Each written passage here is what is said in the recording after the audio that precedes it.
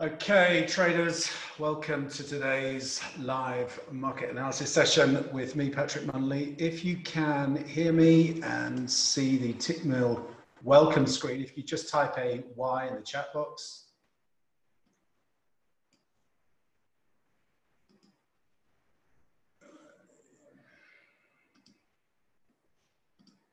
Bear with me here, and we will get going.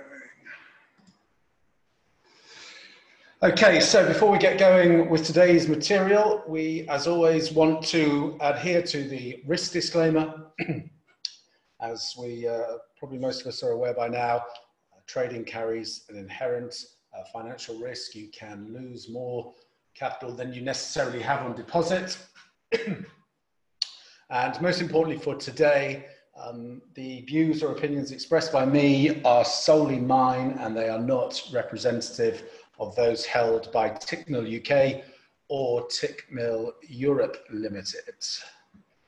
So before we get started, I'll just, for those who are here for the first time, want to give you a brief introduction as to who I am and where I'm coming from with respect to the markets. After I graduated from King's College London, I joined a city consulting firm. I left with some colleagues and went on to successfully co-found and exit a consulting startup post-merger that occurred around late 2004. I then moved on to explore my passion for markets. Give me 1 second, let me just turn off this other audio feed. Let's get rid of that. I then went on to explore my passion for markets. So with some capital to play with and some time on my hands, I started day trading, or should I say day gambling, the S&P. And after some early beginner's luck ran out, I actually experienced a 6-figure financial hit. It was at this point that I had to step back from the markets, a gut-wrenching experience to say the least. But in stepping back, I decided to get serious about trading. And so I sought out a mentor who demonstrated excellence in the field of trading. And I worked with him for 18 months to 2 years. It was a period during which I upped not just my technical game in terms of developing, researching my strategy, extensively back and forward testing it, all of which was underpinned by a rigorous risk management approach. But most importantly, during this period of mentorship, I significantly developed my mental game. And probably the most important watershed that occurred during this period was that I moved from being a highly goal-orientated individual focused on financial gains to being purely process-orientated. So what does that actually mean? Well, it means I had to stop focusing on what I could make from the markets and start focusing solely on managing my mindset to allow me to consistently execute my trading strategy, oftentimes in the face of negative feedback from the markets in the form of losing trades. Once you become process orientated and have a professional trading mindset, and you understand the true nature of trading really being a numbers game in which you're simply playing the probabilities, you then lose that emotional investment and that hellish emotional roller coaster of living and dying by the outcome of individual trades. I'm no longer concerned with the outcome of individual trades or even strings of trades. My focus is on the next 100 trades, because I know if I focus on excellence in terms of execution, my edge will demonstrate itself over an extended series of outcomes. My multi-strategy approach has delivered profitable annual returns since 2008. From 2013, I've also been managing investor capital through my managed account service, delivering annual positive returns. I'm currently responsible for managing a multi-million-dollar portfolio. Performance for this service is on the screen at the moment, in the top right-hand corner there. Since 2010, I've also personally mentored over 100 private traders of all experience levels, from complete novices to former CME floor traders, in developing the technical and more importantly, the mental skills to reap consistent returns from the markets. I've also consulted to numerous brokers and trading education brands, contributing written content, webinars and live presentation on a range of topics from market analysis to trading strategy development and execution. In addition to my fund management and private mentoring, I'm also a resident market expert for Tickmill, providing market and trade analysis on a daily basis through my daily market outlook and chart of the day. You can subscribe to this via the Tickmill blog, and you can actually receive these directly into your inbox.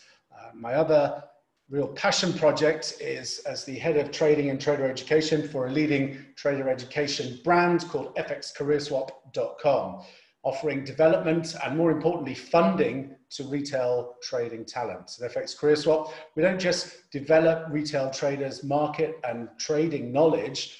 We work on mindset development through our structured program that culminates in managing our firm's capital at zero personal financial risk on a profit share basis.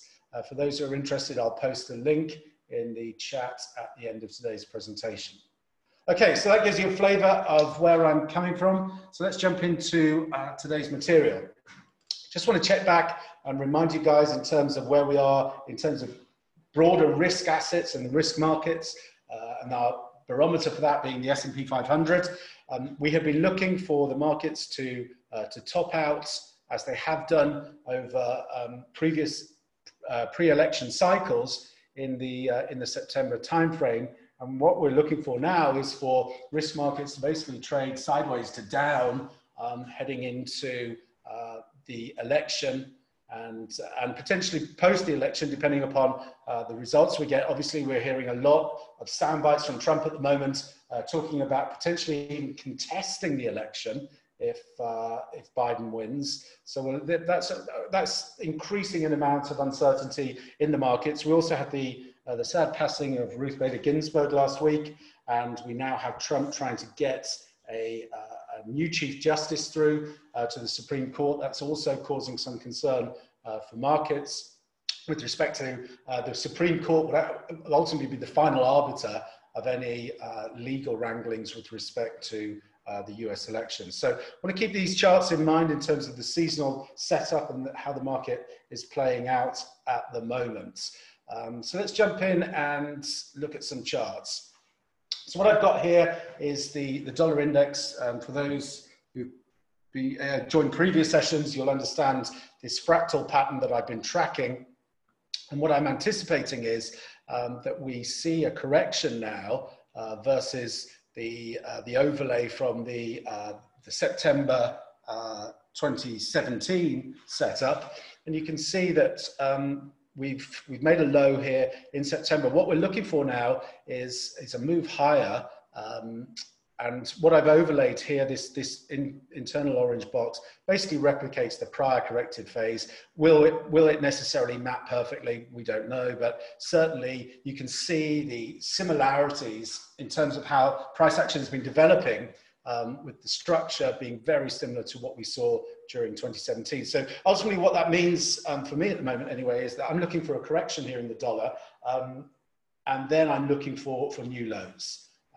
As many of you will know who follow me or work with me, I'm pretty structurally bearish the dollar over the coming period, as I've talked about previously. What I also want to highlight here is the similarity in terms of the psych indicator here. You can see that we've broken out from the bear channel here, and we had a similar breakout during this prior corrected phase. So everything's syncing up pretty nicely here, and what we're going to be watching for now are levels or areas where we could potentially engage the dollar to initiate new short positions, and we'll look in detail at that now. So what we've got here is the broad dollar index. It's the dollar index versus 6 pairs. Slightly outdated now with respect to the input from the Swedish krona, and we don't have the Australian dollar factored in here. But what we're looking for is potential confluent areas whereby we could see opportunities to look at reselling the dollar. And we are certainly testing one or getting close to testing one in these coming sessions. These markets have a tendency, or certainly statistically, they have a tendency you see cycle tops and bottoms either on Fridays and Mondays. That's the highest distribution of market tops and bottoms. So here what we're looking at is a correction to complete, basically. We have the descending trendline resistance, we have symmetry swing resistance, and we also have this equality objective here. Let's draw that into this zone here at the 94.50. So what I'm watching for now is for reversal patterns. Now, you can look at these on the intraday timeframes, the hourly or the 4-hour timeframe. I don't necessarily suggest going any lower than that, as those lower timeframes are certainly very noisy. But you can certainly start to probe those intraday timeframes, hourly or the 4-hour, watching for reversal patterns. But most importantly, really on the daily, you can also see we're testing the channel here in terms of the psych indicator, and we're starting to find some resistance there in terms of that momentum study as well.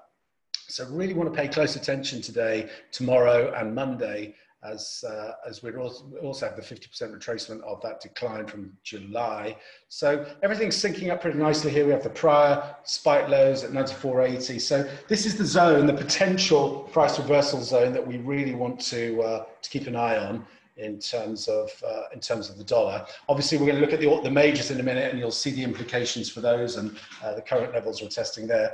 We'll just quickly take a look at this is the equal weighted dollar index, the Dow Jones dollar index, and this is dollar index versus the euro, the Aussie, the yen, and the sterling on an equal weighted basis. So you see a slightly different pricing structure here, but certainly you can see the similarities in terms of the price action and the setup. And I always like to see the dual confirmation. So if the broad-based dollar index is going to roll over from here, then I'm also looking for this equal weight dollar index to roll over from its current levels as well.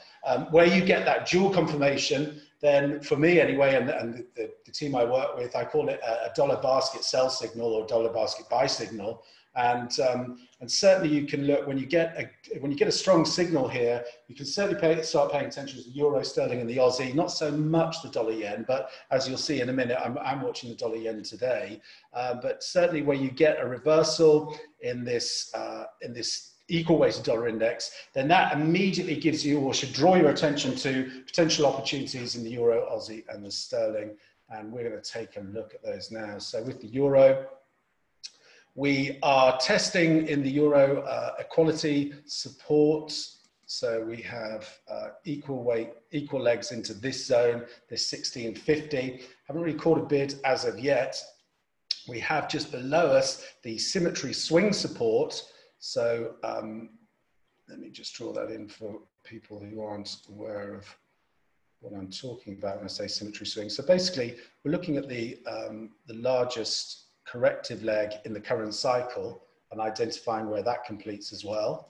And so you can see we're in the zone here, this 1650 to 1586. So we've got about a 50 or 60 pip window here, where I, again, want to be paying close attention to see if we can get a reversal going here in the euro. Let's just also see if we've got the channel similar to that of the dollar. We can clone that and bring this down here. And you can see we're testing the channel support as well.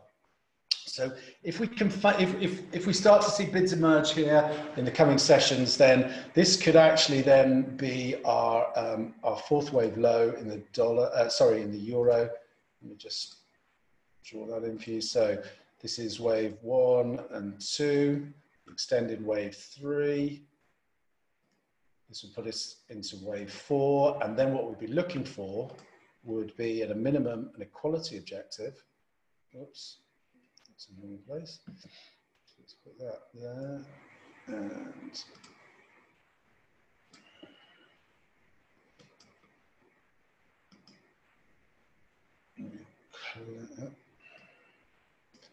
clone that.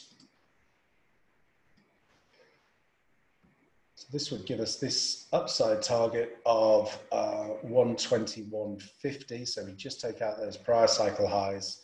And that's the pattern or the Elliott wave structure for those who follow Elliott Wave to be looking at, certainly, or certainly pay attention to the potential for that. Now, if we don't find anyone home here in terms of buyers at this 1580 to 1650 area, then if we go back to the fractal, that would mean that we are likely to extend in terms of the dollar index. So that would see the dollar index pushing up back towards these breakdown lows here. Let's draw that in. So we have this break point here. So that would see the dollar index extending its current gains. And then if we go back to, well, actually, we've got a, I've put the same fractal on the euro here. So what we're essentially hypothesizing at this stage is that we're in this phase of price action now, similar to the dollar index being in this phase. So if that's going to be the case, then we could actually extend to the downside here to actually retest our breakout point above that 115 high. So we're paying attention to this current level, 1650 to 1586. If we fail here, then we're anticipating that we'll trade down to retest 115. That would be the next area of interest in terms of looking at swing trading this euro on the long side. And then obviously, if we fail to hold 115, then we're looking at potentially trading meaningfully lower in the euro. But for now, the base case scenario for me is watching this current area, and then if we fail there, watching the 115. So that should give you a sense of what I'm looking at in terms of the euro. Let's check in with the dollar yen. So dollar yen, did a video on this morning. We've come into the symmetry swing resistance. We're retesting the broken ascending trend line support where we traded through the bottom of this triangle. And what I'm watching for now is the potential that we put in a double top here. We've got two nice tails developing at the moment. Obviously, I'm going to wait to see where we close on these. But if we hold this 105.30, 105.50 area as resistance, then I think we can see the dollar yen trade lower, and certainly I'd be looking at a move something like this to get us down into that 103.50 zone, which is the 78.6% retracement of the advance here. So that will be the downside objective. So a couple of hundred pips to play for here. But again, we need to get the confirmation to either get those closes on the intraday, the 4-hour, or the daily time frame are the preferred ones to watch for that confirmation. We've got the loonie, dollar CAD, trading up into its symmetry swing resistance. And these prior lows, also the 50% retracement of this decline. So if we can get a reversal here in terms of the loonie, then we should be looking at initiating short positions, certainly targeting a retest of this 130 low. And if we get through there, then the 127 extension comes in at 128. So again, paying close attention. It's got a bit of work to do here in terms of the daily time frame for those who trade my strategy. What I'm looking for is a close back below this near-term volume weighted average price. This is a 5-period look back in terms of the ticks, and what that's giving us is giving us a look under the hood on the past 5 days of data and letting us know whether or not there'll be more upticks than downticks. So more bids coming into the market than more offers, and at the moment looks buoyant. But like I say, watch these closes. If we've got a reversal, or we stall out at this level here, consolidate overnight, and then tomorrow we get the reversal, that's also the alternative scenario. So certainly want to pay attention to the close here. We're testing some pivotal resistance. Got a similar situation developing here in the Singapore dollar. You can see that we had symmetry swing resistance versus that initial recovery from the post-reaction highs. And so what I've been looking for in the Singapore dollar, again, similar setup, is if we can get a reversal here, then I think we make new lows in the Singapore dollar down to 133, currently trade 137. Again, though, it's these closes, and one of the challenges for me in terms of this setup is the dispersion with respect to where price is trading and the volume weighted average price. So we'll have to watch this one, but watching for reversals here, similar to the Canadian dollar if you don't have the option for trading the Singapore dollar. Let's look at sterling. Sterling highlighted this pattern in the weekly market outlook out on Monday. Saw the similarity or the potential for the similarity. Now, again, with these price patterns, they don't necessarily match to the pip here, but certainly you can see the similarity in structure. And at the moment, we're holding this projected ascending trendline support. Now, the sterling, we could certainly see a bullish reversal here. And if we get that, then I'll be looking at being long sterling into this evening's close for another leg higher here. And certainly we could be up re-challenging the breakout point here at 130.50, currently trade 127.80. So, I mean, there's nice 300 pips, even just trading back into that prior support to act as resistance. But we could trade meaningfully higher here. UK Chancellor has been out today promising an open-ended checkbook essentially to basically secure the UK economy through these next 6 months of extended restrictions. The market seemed to cheer that. And so let's see where we close here with sterling, but certainly an opportunity potentially developing in sterling. Now, again, the equal weighted dollar index, which takes an equal weighted measure of sterling, is obviously taking its lead at the moment from that bump in sterling, because we're certainly not at this point anyway seeing that euro strength. The other major constituent being the Aussie. Aussie still trading heavy here. I'm looking for the Aussie basically to test, to take out stops below the 70 level. I think then maybe we can see a bounce, but like I say, to my mind at this stage, it will be just a bounce. Let's just see, I think we've actually exceeded the quality objective here. Let's draw this in. Yeah, we have, but what we've got now is the 161 extension. So this 161 extension, which is coming in perfectly now, this ascending trend line. So I want to pay attention to 69.80 area. And again, you can look at this if you've got the time to be watching the screens. I know there are quite a few screen junkies out there. The intraday time frames, the hourly, 4-hour, watch for reversal patterns in and around this area to look for longs, and we can certainly re-challenge this break point from below in terms of the Aussie.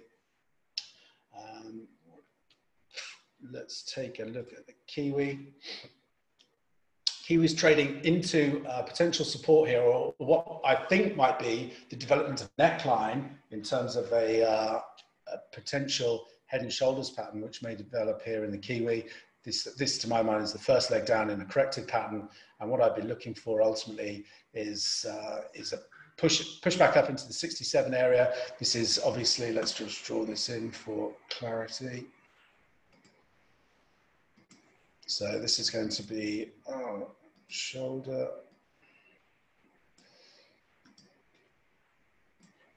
and this is our head here, and then we're looking for a right shoulder to develop like so. So look for a move. Any move back up into this 66, 67 area as a shorting opportunity. Watch for those reversal patterns to get short, and I'd be looking for a target move down to this 63.70 in the Kiwi dollar. Let's see the other ones that I've flagged up here. Euro yen.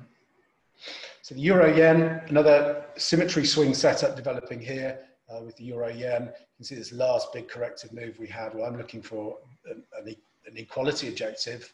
So I'm looking for the Euro yen to test this 122 area, and certainly again, watch for those reversal patterns.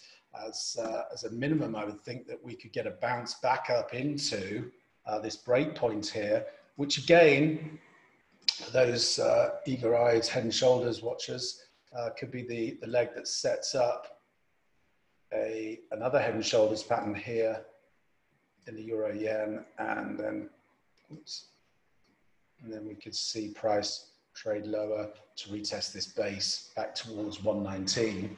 So this is the level to watch, 122, potential there to get long, looking for a 125 test, and then lower again if the head and shoulders pattern plays out. What's I got here? Let's take a look. Aussie CAD. Aussie CAD, that's in the range, nothing to do there. Kiwi CAD's a bit more interesting. You can see here, got a potential third test of an ascending trend line. And for those who work with me on a regular basis, they will know that these third tests tend to be decent opportunities, high probability opportunities. So any move into this, this ascending trend line at the 87 handle, again, you can watch on those intraday timeframes for reversal setups or reversal patterns. And then again, another potential head and shoulders scenario could develop there in the Kiwi CAD, CAD Swiss, trading in the triangle still, nothing to do there. So let's take a look. S&P 500, testing pivotal support here. If we take out this trend line, then I'm looking for this 31.36 to be tested. And that would be the equality objective. We also have the weekly S3 coming in there. So again, what I'd be thinking is, you know, an interim low to be put in while we then have the potential to back and fill. But ultimately, I think, again, thinking about that pre-presidential election cycle, I think we trade sideways to lower, and certainly we could be back into this 3,000 level ahead of the US elections. You can get some type of,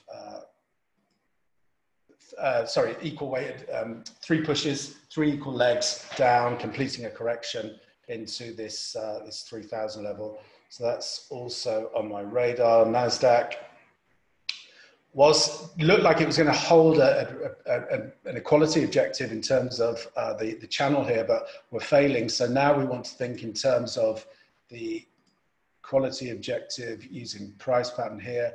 So this could have the NASDAQ back down at the 10,000 level.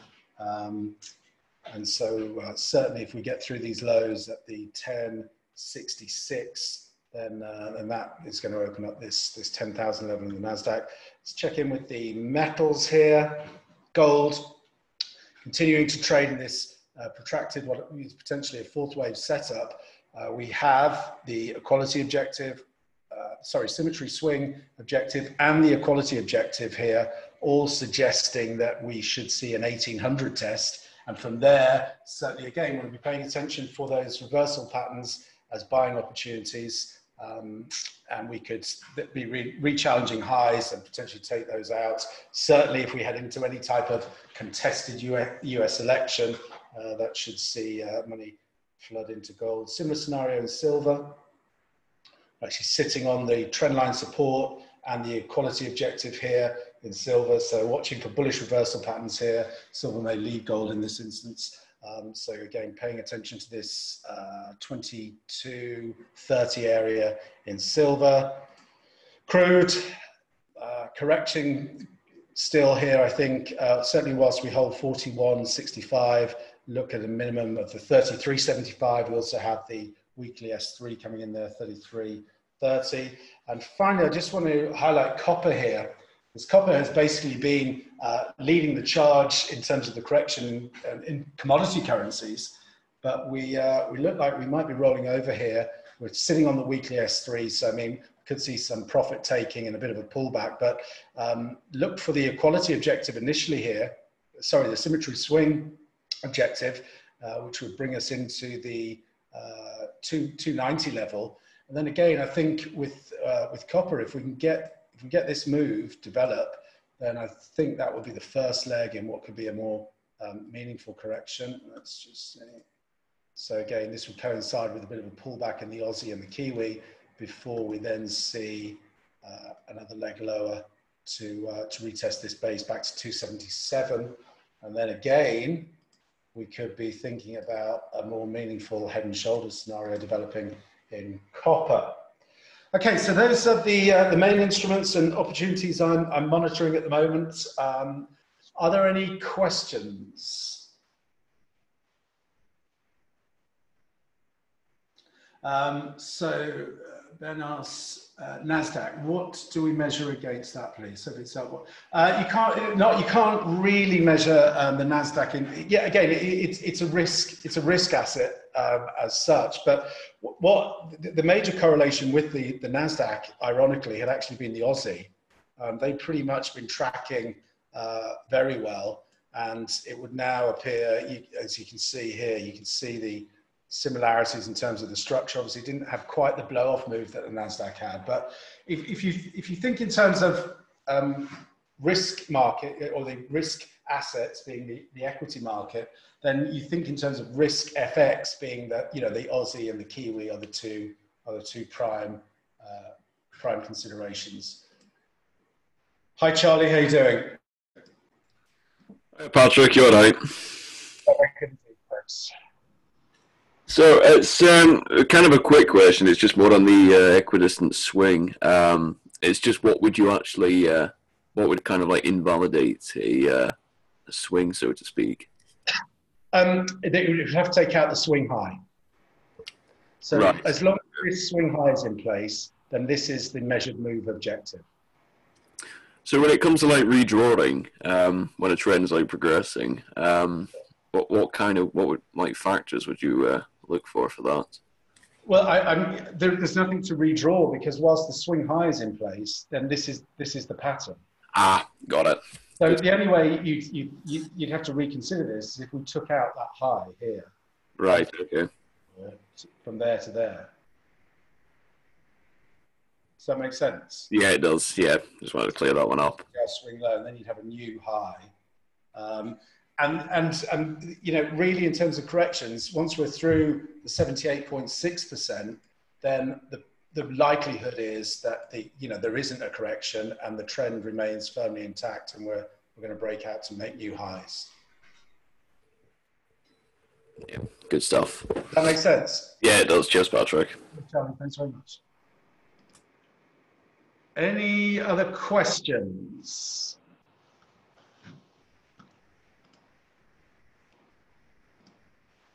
If you type an N in the chat box, just so I know that we're all on the same page and everyone's satisfied. Okay, great stuff. Well, look, thanks very much for your time today. I hope this has helped, and we will reconvene at the same time next week. Thanks very much.